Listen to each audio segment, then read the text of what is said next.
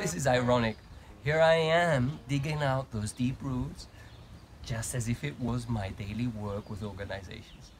I was thinking I could just clean on a superficial level, but obviously those deep roots here would pop up again, and just as I do in organizations, well, I'm doing in my garden, which is go deep so that we can unroot those interferences. Obviously, we're not talking people, we're talking about limiting paradigms, fears, emotions, undealt issues that many organizations do not want to look at. So I'm actually doing in my garden what I do with teams and organizations. Isn't that funny?